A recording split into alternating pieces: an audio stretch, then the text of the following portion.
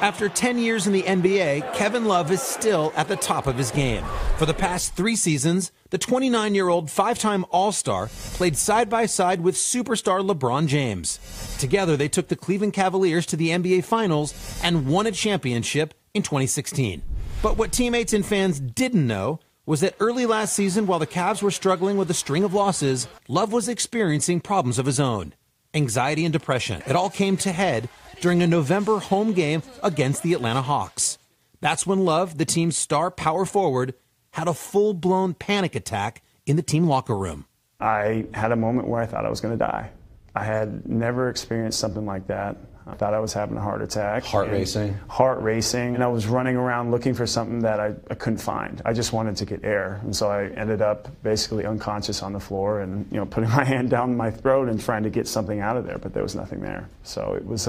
Who found you in that moment? Our head athletic trainer, Steve Spiro, found me. And I just remember him screaming my name, trying to... Because you don't really know how to deal with that. Did your teammates know at the time what had happened to you? No. They had texted me after the game and had no idea what happened. So I just kind of brushed it off because in our sport or in life and being a man, you're taught to suppress it. You're taught to, in a lot of ways, suffer in silence. But Love decided to break his silence and no longer suppress what he was feeling. He shared his personal struggles with mental health in a powerful essay he wrote for the Players Tribune titled, "Everyone is Going Through Something." I felt not only could I tell my own story, but I'd be able to impact people and maybe, change just that one person's life. I was one of those people. I was diagnosed with GAD, general anxiety disorder, and mild panic, very similar to what Kevin Love was talking about there. Inspired by Kevin's story and hoping to do the same for others, I opened up about my own experience with anxiety disorder right here on Today. You feel like you're dying. In fact, I went to the hospital.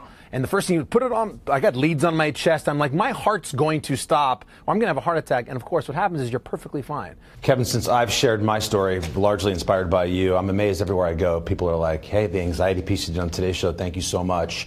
What's the reaction been for you? Everywhere I go. It's the same with you. I mean, having the courage to be up front with this kind of a thing has been unlike anything I've ever experienced. Why does society think that you're impervious to a mental health issue? I watched the Robin Williams documentary and how he dealt with mental health issues, and Kate Spade, she felt like it would hurt her brand, and then Anthony Bourdain, who was, seemed to have it all. Bryan Cranston had a great quote. He said, "Success is not immune to depression." You mentioned Anthony Bourdain, who was a hero to you. Big hero. Have you ever felt a sense of fear that your own depression or issue could take you to that dark of a place? And I think those thoughts and bad thoughts can creep into your head, and your mind can play tricks on you, and that's scary. So I think it's a never-ending process, and I know you don't have all the answers. I certainly don't. There's a big bucket. We talked about mental health, and we lob a lot of things in there. Anxiety, depression, bipolar, suicide. Well, I'd love to know how you think about all those things being discussed, because I think society just looks at it and goes,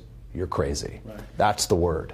No one wants to be considered crazy. Right. From my experience and in talking to other players that have dealt with a number of those things, what's going to happen if people do find out about this? Am I going to get the contract? Am I going to be able to take care of my family? What are people going to think of me? What can teachers, coaches, leaders in the community do to help young boys in particular? I think just be able to be at arm's reach for kids and teach them not to suppress it. I mean, for us, it was always keep your chin up, which is fine, but don't suppress your feelings. Don't bury them, because eventually that's going to add up, and it's going to surface in one way or another. Like for me, it was rage fits, or it was going dark for a few weeks and staying in my room after basketball practice and not talking to anybody and not getting much done.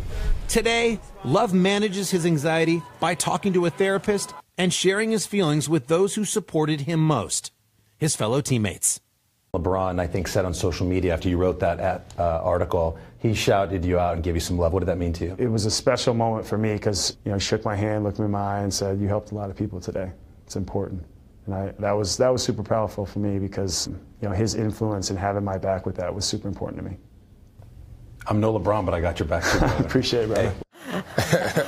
Friends for life now. Yeah. I mean, it's incredible what just speaking it just takes. takes the power away. And I've watched personally Carson talk to some musicians in the studio who said, you cannot believe how you made me feel so much better, how I feel kind of like I'm getting healed already. And if you don't feel like you're hiding it, you know, you're liberated. And they're still doing good. I mean, the conversation this morning. So.